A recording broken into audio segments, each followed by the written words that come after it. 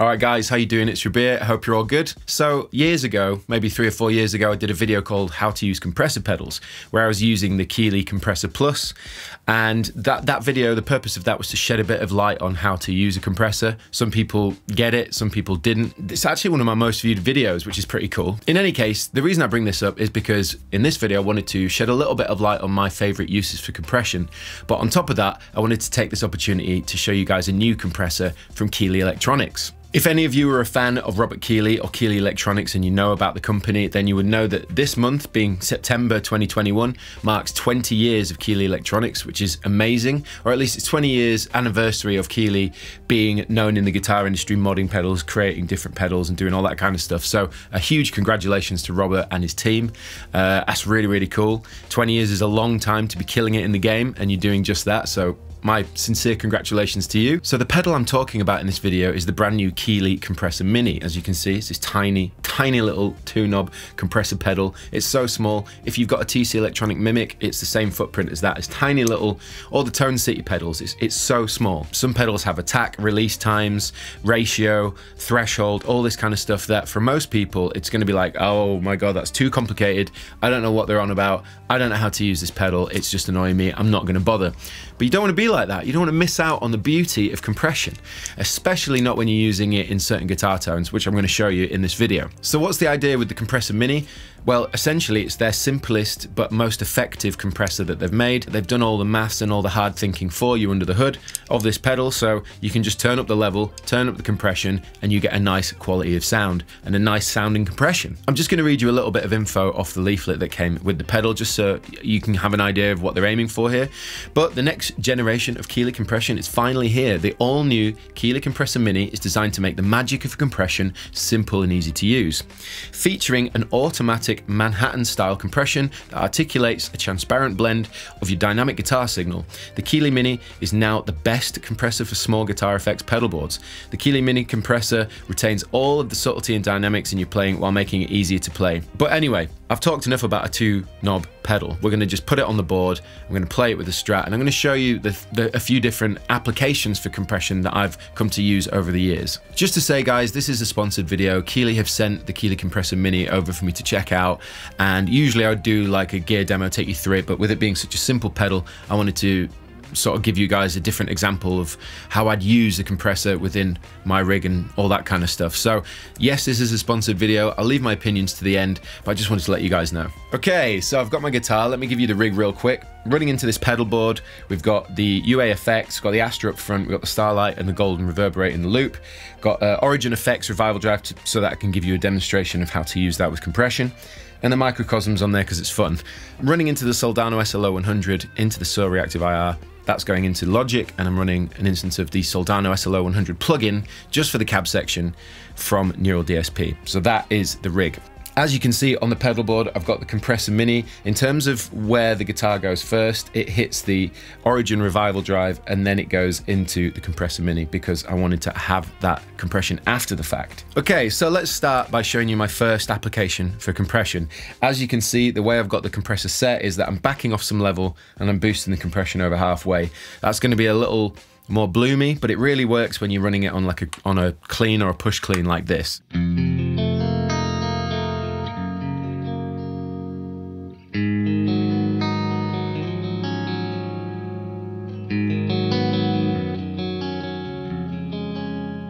So you can hear that it's a nice sound, but it's, I guess you'd say, there's a little bit of a transient going on. When I say transient, I mean it's a little spiky.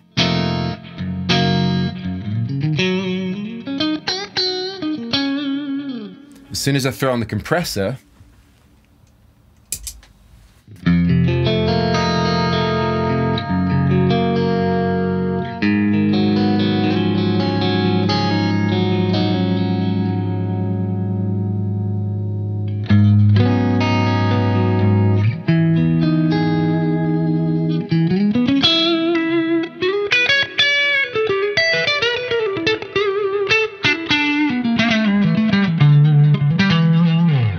so if you noticed there was a big volume jump, but on top of that, because we're running it on a crunch channel or like it's a gain stage, so the harmonic content is there. If we're not driving the amplifier hard enough with the guitar itself, you're not going to hear that crunch. So just to give you an example again.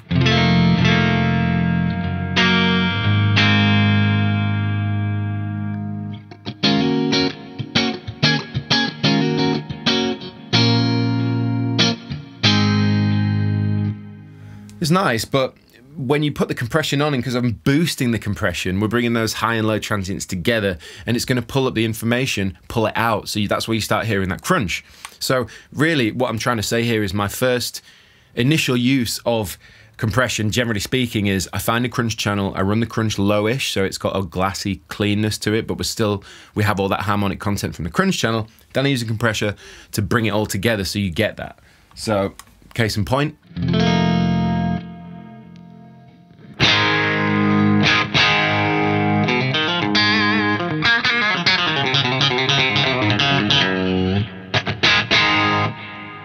Basically, I really like using it to just bring out a bit more of the harmonic content within that channel. Like it's more telling on the bridge pickup. So without it, it's very clean. Throw on that compression.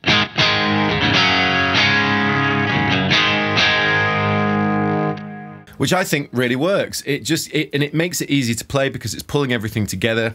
Now you can accentuate this more by just boosting the level a touch.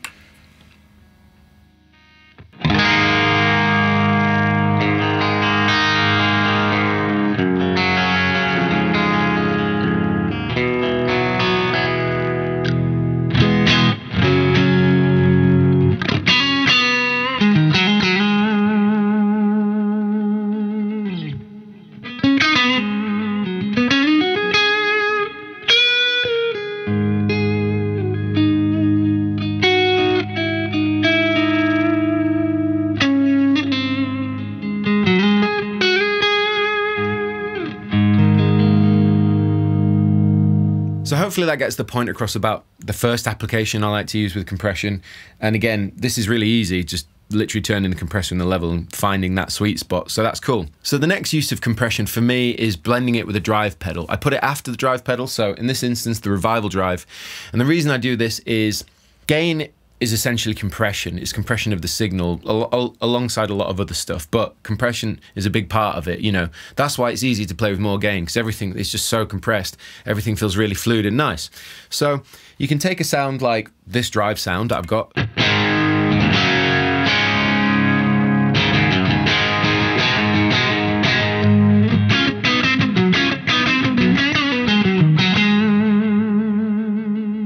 I like that for crunch. Now, if I wanted to start playing with lead and I want a little bit more fluidity, bring it out, make it a bit more bold, add more gain, essentially, I'm going to compress it. So rather than changing the gain and changing the settings of the pedal, I can throw the compressor on top of this and I'll get more sort of gain, compression, might be a bit easier to play, more sustain, so check it out.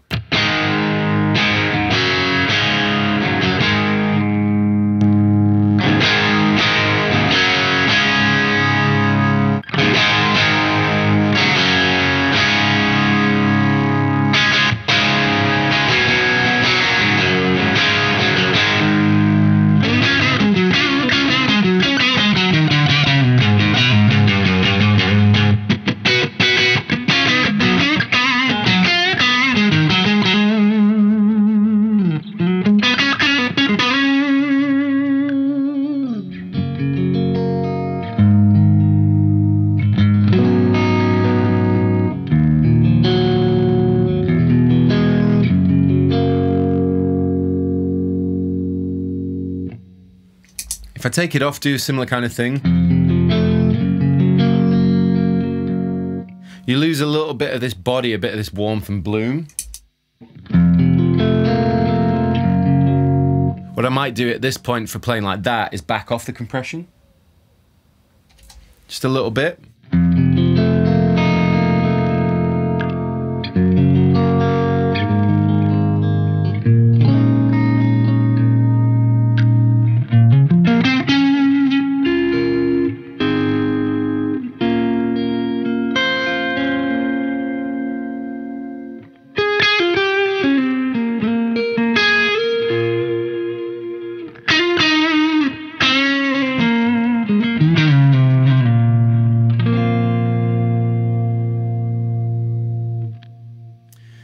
can clearly hear how it just kind of works. You know, it just adds something else to the sound that I really appreciate, and it's not always necessary. I find it's nice when you're playing on your own, especially when you're playing on your own. Just gives you a little bit more support. This kind of thing can get a little bit messy live, where, you know, when we're in a studio environment like this, it sounds really nice and controlled, and it's adding more vibe to everything. But that can also be a bit of a nuisance live by adding more gain and more intensity to the sound. So you always want to just manage that, so ride that compression as you see fit. Obviously, one of the most fun things to do with the compressor is to gun the compression so you get that natural bloom, and then sort of chank on some funk in position 4. So this is without it.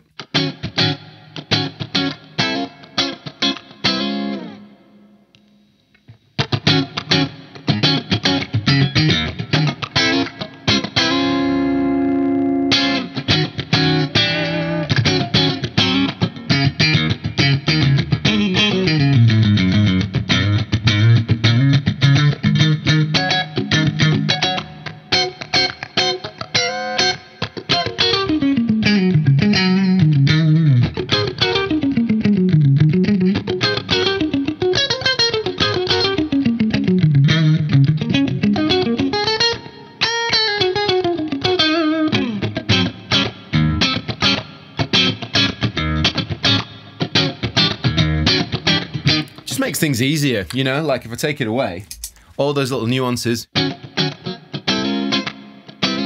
like you hear it but just not as nicely, because, you know, you're really hearing the transients, whereas when you throw it on you don't have to do as much. But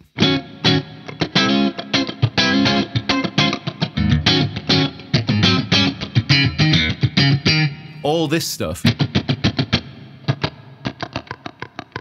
you know, you really don't have to play that much and it brings it out. So yeah, that's generally one of the more traditional sense for using compression. That was a little bonus use because I don't really do a lot of that stuff, but it's a very obvious way to use a compressor.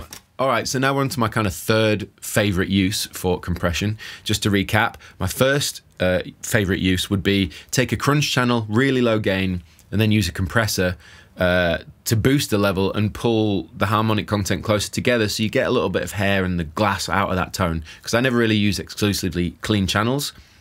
I tend to clean up a crunch and then boost and compress to get that sort of sound, and it is really enjoyable for that purpose. The second use would be to take something like a drive pedal, or if you're using a crunch channel, and then using the compressor to essentially get sort of 2 channels out of the drive pedal, if that makes sense. The first one being like a crunch, less saturated, less sustained sort of crunch sound. In this instance, the Origin Revival Drive Compact. And then I use the compressor to sort of boost that, but also pull it together. And I put it after the drive, because what it does is it brings everything closer together again in the same way that I do with the crunch channel running at low gain. Gives me more support, gives more body to the sound. You hear more of the sizzle at the top end. Generally, it just sounds like a gain boost, and a nice fat gain boost in a tasteful way. It generally tends to work with any drive pedal I've tried it with. So put it afterwards, and then find your nice sound with your drive, and then get that afterwards. So it does work. It sounds really nice. Then my little bonus tip, of course, would just be to gun the compression, go on to position 4 on a Strat or something, and play that funky stuff. The cleaner the channel and the amp, the closer to that authentic funk chank sound you're going to get. And now we're on to my sort of third and final favorite use for this. So this is where I use a high gain channel. Again, I'm still using the Strat, but the idea being here, you take a high gain sound that's really good for rhythm and high gain, so it's not too much gain, and then you use the compressor to get that extra bit of gain and sustain. It's all similar principles to the other ones, but I'll just show you how it sounds. So this is just the overdrive channel of the Soldano without the compressor on. Just to bear in mind, we've got the reverb and delay in the loop.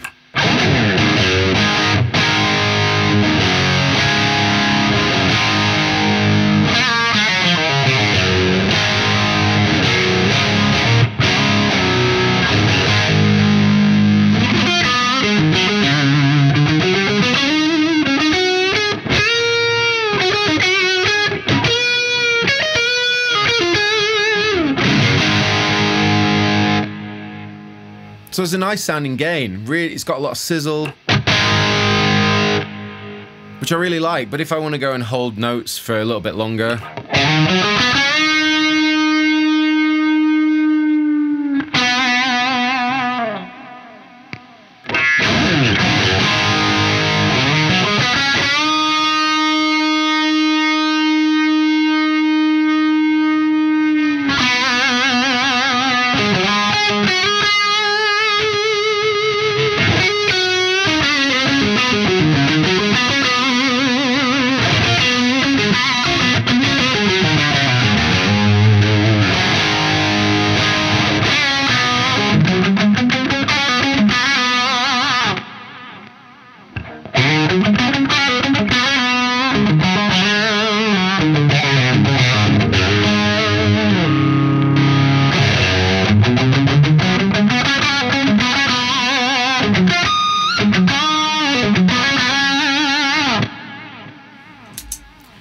So I was just kind of playing around a similar kind of thing just to show you audibly what's going on there. As you can hear, you know, we've got loads of gain and the channel is fairly compressed as it is, but using the compressor, you get a more sustain.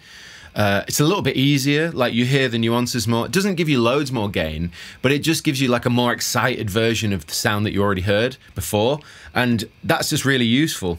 Not always do we have to throw on boosts. Sometimes it's literally just a feel thing, because sometimes you'll put a boost, you know, usually you should put a boost in the loop so that it actually boosts the power section so you become louder. If you put a boost in front of the amp, it's just going to boost level into the input, so it's just going to give you more gain, which some people like, you know, but that's the same, you know, you're boosting the signal, so you're going to end up with more gain coming to the front. What I like about this is we're not necessarily adding more gain, we're just sort of messing with what's already there to try and give us more out of it, if that makes sense. This could all be just random theories of my own, but I feel like that's a really nice way of using compression on high gain. You know, it can get a little messy and it can often induce feedback, you know, especially when you're using a single coil guitar and you sat this close to an amp that's currently running at half volume and it's 100 watts, so that's pretty intense. But in any case, it's a really nice use for it. That was with, as you can see, the controls there, the compression's more, I've backed off the level because I'm compressing the high gain so much, so I don't want to be adding loads of level, getting too much noise, essentially. So yeah, I think that's a really nice use for it too. All right then, well that kind of sums up my top 3 go-to uses for compression. Firstly, I want to talk about the compressor real quick. I love the Keeley compressors. I've used the Keeley Compressor Plus for many years on my pedal board, and it goes without saying that everybody knows the Keeley compressor does a really, really good job. So the idea of bringing out the Compressor Mini on that 20-year anniversary is a really nice touch and a really, really great pedal, to be fair. It's so simple, and it does the kind of compression effect that I want. It delivers, and this is the first time I've used it. I just assumed that it would do a similar thing to the Compressor Plus, which it does, but it's much simpler and easier to use, and it's tiny as well, so it takes up no space on your pedal board. So thank you to Keeley for sending me the Compressor Mini to show you guys. But yeah, basically that sums up my go-to uses for compression. I love compressing a really low gain crunch channel. I like using it to, I guess, oversaturate a drive pedal, so I put it after the drive pedal, choose my settings where I want them for like my crunch and stuff, and if I want a bit more balls and a bit more girth and sustain out of it, turn the compressor on for that. Putting it in front of a high gain sound, not to get more gain, but to give me more sustain out of the sound and excite the whole sound a little bit more, especially for lead or more intricate riffs and stuff. It's a really handy thing to do. The last thing I wanted to say about compression, just before I end this video, is that you don't want to overuse it. It's too much of a good thing, not necessarily from what people are hearing, but it can make you complacent with your playing, because it's the same way when you use a lot of gain. When you use a lot of gain, it's a lot of compression. So you don't have to do very much here or here to get the desired effect, which is cool if you're into that, but I like to dig in and get the guitar and the amp working harder. So if I'm using compression all the time, it's kind of doing a lot of that heavy lifting for me. So I use it as a stylistic tool, and one that, you know, some days it really is enjoyable playing with that amount of compression, and other days I'm like, oh, it's way too compressed, I need more air, I need more space between everything. So hopefully that makes a bit of sense, a little bit of insight into what I think about it. Thank you, Keeley Electronics, for sending me the Compressor Mini, and a huge congratulations on 20 years. That is outstandingly awesome. So yeah, congrats from me. Thank you guys for watching this video. Let me know what you think in the comment section. Of course, I'll link everything in the description box. But let me know how you use compression and what you think of this video. In any case, like, subscribe, and share. I've been Rabea, and I will see you all very soon.